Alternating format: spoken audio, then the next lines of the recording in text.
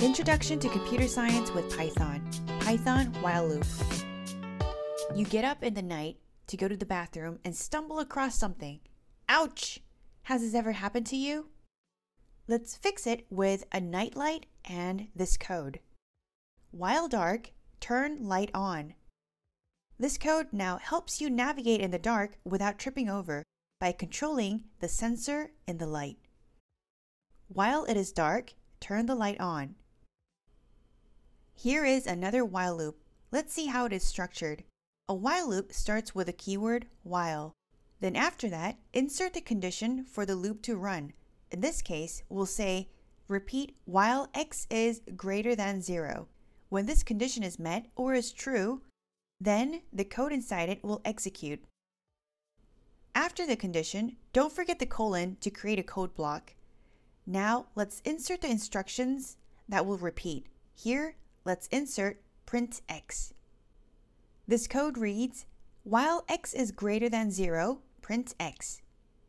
After printing x, go to the top to check the condition again. If it is met, print x again. Keep doing this while the condition is true. Next, let's try out the loop. If x is 3, what is the output? It'll print 3 forever. Why is that? The while loop condition is checked every iteration of the loop.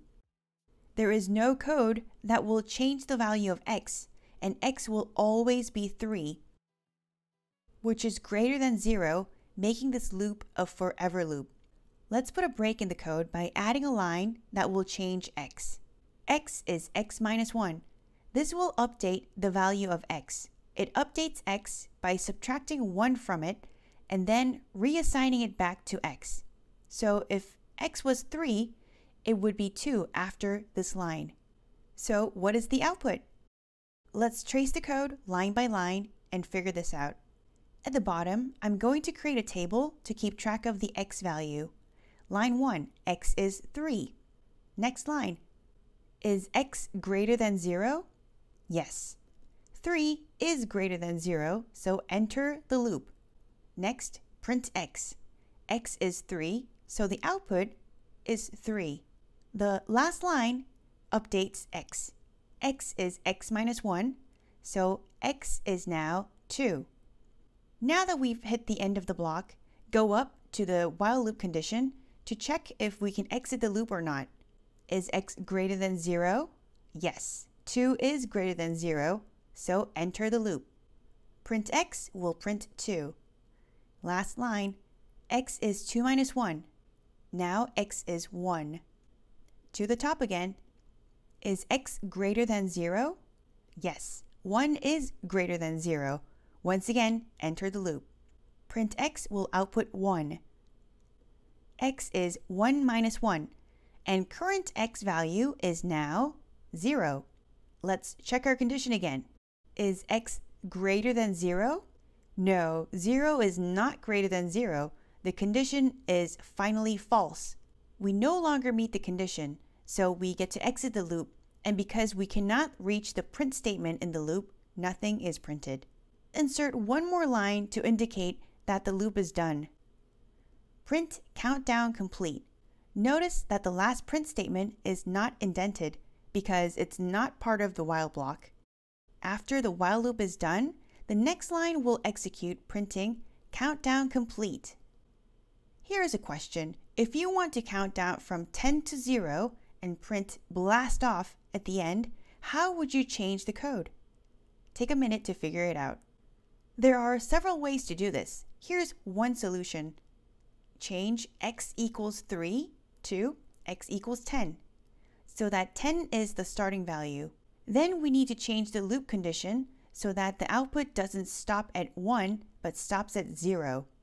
Replace the greater than sign to greater or equal to. This way, when x is equal to 0, it meets the condition and prints 0. We get to exit the while loop when x is minus 1.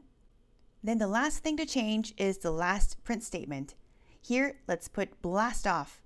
The result is 10, 9, 8, 7, 6, 5, 4, 3, 2, 1, 0, blast off.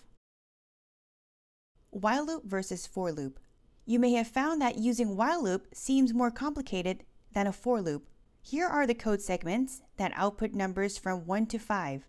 The code on the left uses the while loop and the code on the right uses the for loop. As you can see, the for loop looks so much easier to use. So are there situations where while loops are preferred? Yes, while loops are useful when you're not sure how many times the code needs to repeat.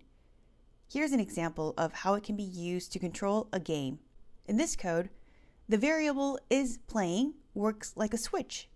When isPlaying is true, the game is on. The while loop, which houses the game logic or the fun part of the game, is executed. However, during the game, if your lives left value drops below 1, then isPlaying is set to false, which forces you out of the loop and you are no longer playing. You'll get to use the logic in upcoming projects.